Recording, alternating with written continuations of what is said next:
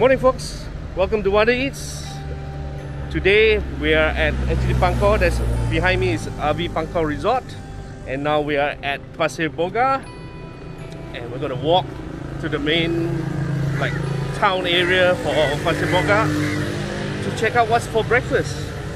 So there are two things that we're gonna test out here. One is that this is the new DJI Action 2, and I'm just gonna see whether it can continuously record. So if it accidentally cuts off, that's basically it overheated. But so far I've been testing it on my 3 days 2 nights stay here in Pangkor, and I gotta say the video quality and especially the sound is amazing. So but yes, the overheating issue is probably an issue, although I haven't really experienced it because I only record in short clips. But today I'm gonna record all the way as far as it will take me, and it's quite hot right now at the moment. It's 9 o'clock in the morning, so let's take a walk, shall we?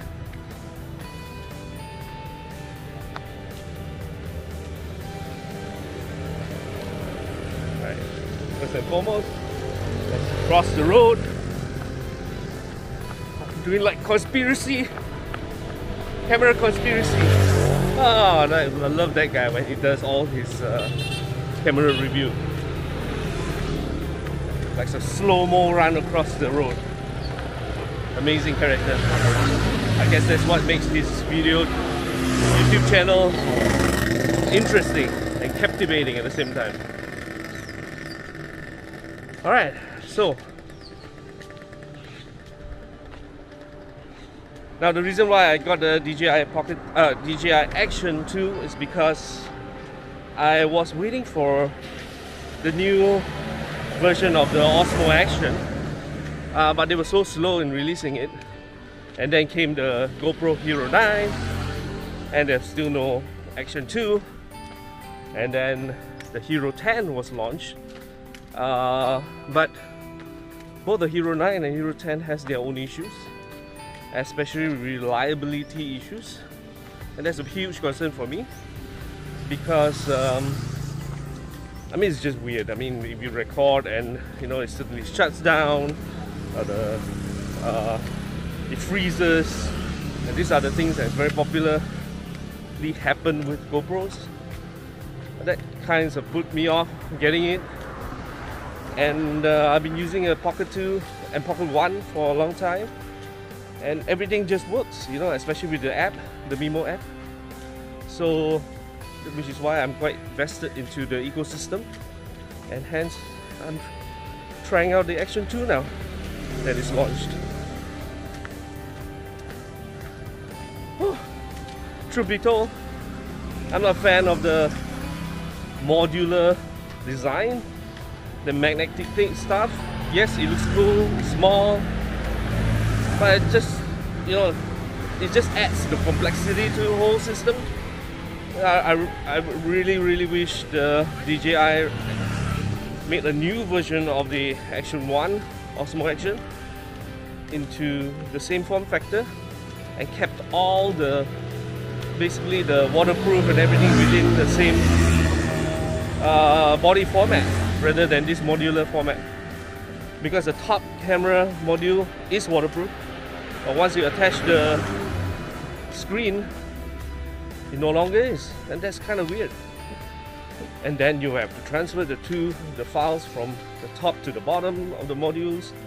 It just gets too complicated, So, but I guess it has its purpose, and some people will love it. I did take out only the camera module yesterday when we went to the beach. Took some very nice shots there. But obviously, with just the camera module, the sound quality is lowered somewhat. It's still good, so but especially when the water went into the camera, the mic, that little pinhole there, it really muffled the sound. But I guess it's the same for all action camera. And then but you're just limited to 22 gigs of storage, internal storage, when it's if you need it to be fully waterproof. Obviously DJI do sell the waterproof casing, but with the camera being so notoriously known to be overheating, I think that just compounds on the problem, right? To have it enclosed in such a case, and you know, I think it just makes the matter worse. So don't get me wrong, I think this is a cool camera. It serves me well so far in this trip. It's just a hassle working around the whole system. So again, as I said, I wish they actually made the old Osmo Action same form factor and just made it better. That would have served me extremely well. So I was also toying with the idea of getting the Osmo Action original one, since this was not the type of system that I wanted. But I've been waiting 2 years for this, so might as well give this a try and see whether it suits my usage, right?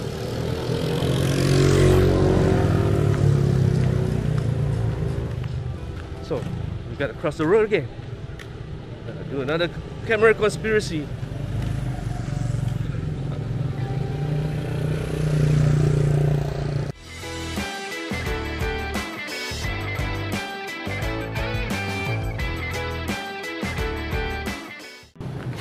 Oh, that was fun. I wonder how was the stabilization.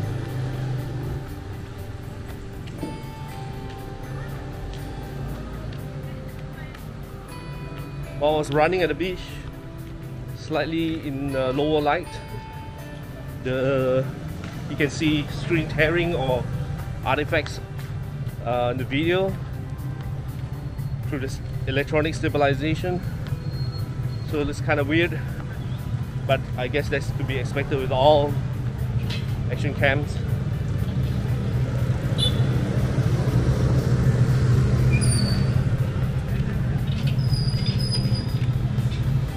Alright, so we are at the Pekan, Pasir Bogak.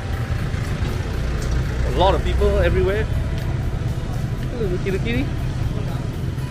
So there's a place I'm trying to get to. Right up ahead.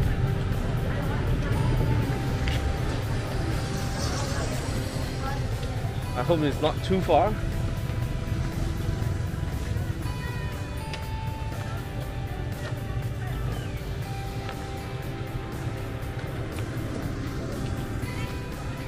Right, let's cross the road again, just to get our bearings right.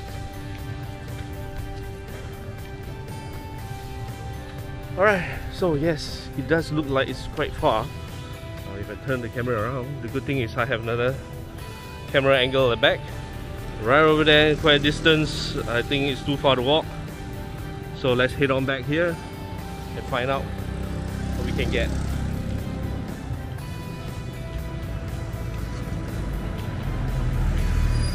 Alright, so let's make a quick jog, see how's the civilization.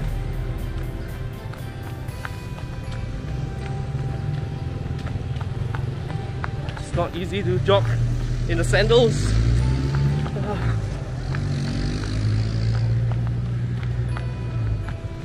I also have the horizonsteady on, so as you can see I'm turning the camera around, but it should remain steady.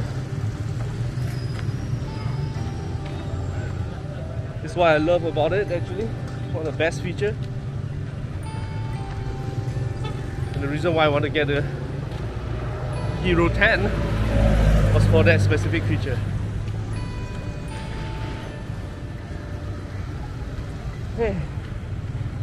Let's walk across.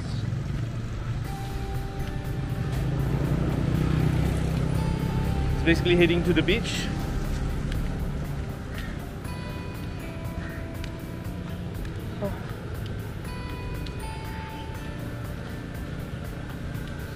Anyway, later you will actually see a cut in the videos because I accidentally turned it off, stopped recording rather, so it's not because of the overheating. but I immediately continue again.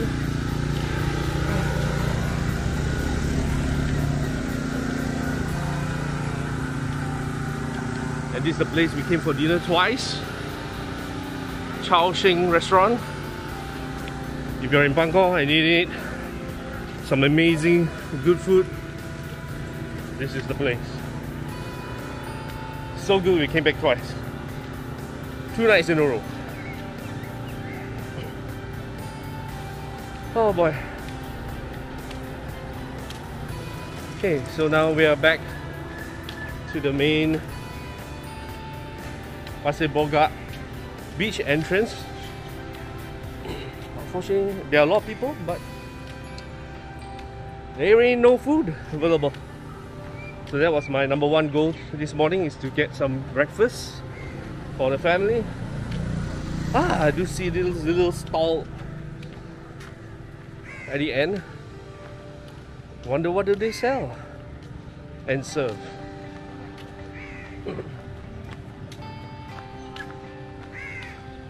Just turn the camera around so you can see. Pasir Bogak.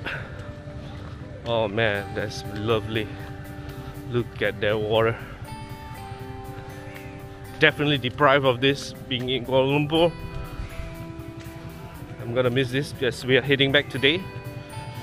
The little shop sells mostly ice cream and fruit juices. Oh, there's a sea view hotel here as well. One Malaysia.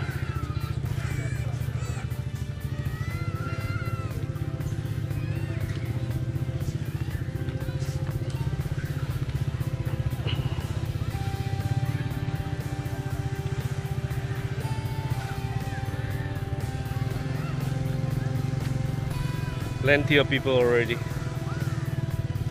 And that's me.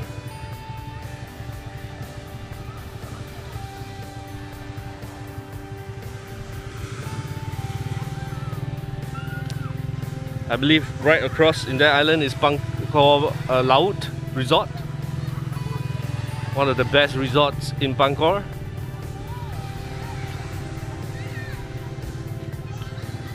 Cool, let's head on back. And this time I'm gonna jog with the camera facing front.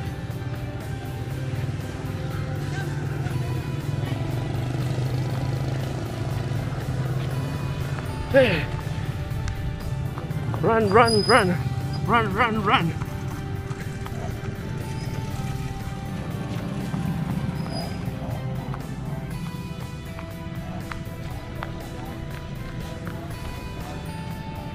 Alright, that was a nice jog.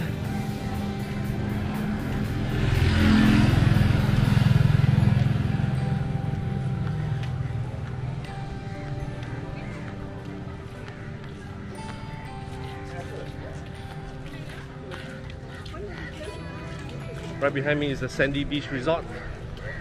Met a very nice couple yesterday who was dining at the Chao Sheng. Had a nice chat with them. They were so kind because they were there the previous nights as well. And we took over the table. They're here, I believe, for 4 days, 3 nights. And they just want to get away from the hustle and bustle of Kuala Lumpur. Whew.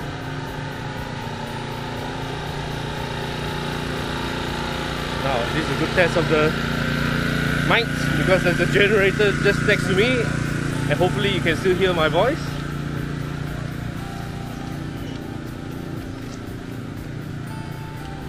Oh.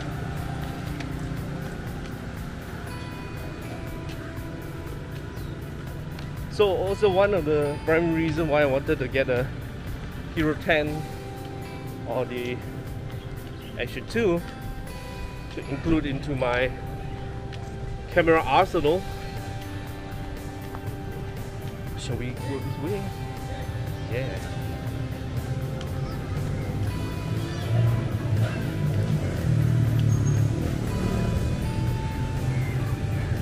Wow, it smells so good. I don't know what it's selling, but it smells so damn good. But it's not open yet. So on this row, there are plenty of very popular Chinese restaurants as well. I flip the camera around again. Unfortunately, I can't do it as easy as the Osmo Pocket 2.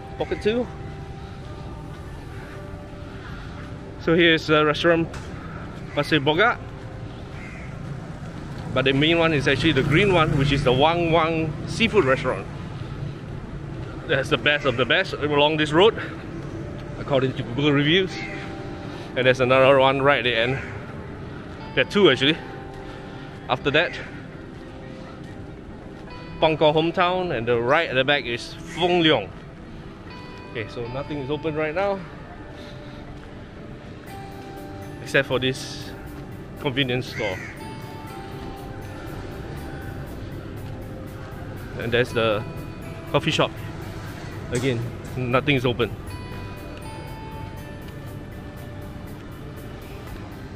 So I guess we are really too early. Interesting. Alright. So let's head back to the hotel, I guess. The adventure is over. Now, as I was saying, why I wanted to add the action camera to my arsenal is because it serves a separate purpose, especially for waterproof scenarios. So my ZV-1 basically is for stationary shots, close-up shots with the product showcase feature, amazing. So I can showcase the food. And then the Osmo Action is for walking about, especially in low light. It's amazing, even better than this for sure, the Action 2. And Body Action 2 is definitely for the beach or water sports, mainly for my family videos, because you know, sometimes we love to go to Sunway Lagoon and I just can't take my ZV-1 or my Osmo Pocket there, which is a disappointment, and I can't capture those family moments. Oh, I'm getting a bit dark on the screen.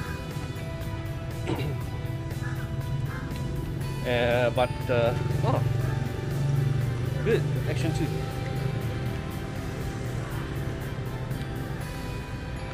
So yeah, I just needed a waterproof action cam to add to my arsenal, but unfortunately again, only the camera module is waterproof. So that's what makes the decision so challenging. So do I go to the Hero 10 and just make do with the unreliability of it all? I'm not the one saying it, basically a lot of YouTubers as well, even a good friend of mine, Douglas, who is in Maysot. So yeah, things just happens to the Hero 10, but it has a lot of advantages over the Action 2, especially with the removable batteries. Oh well. Oh, that was loud. I think I better walk across again. You see there's a pedestrian walk right there. The sun is beating right behind me. I can feel the heat on my back. So if I angle this a little bit, I think it'll be better. Rather than here. Okay, so this is much better. That's for sure. And here we are, Pasir Bogak. Alright. Okay, so we walk along again. I'm pleasantly surprised it's not overheating yet, and we keep recording. But I think that's basically it. It runs pretty well, and I have to save some space because I'm only using the internal storage. Technological problem again during this trip because my SD card is not supported by the Action 2, so I gotta get a much more faster one in order for this to work.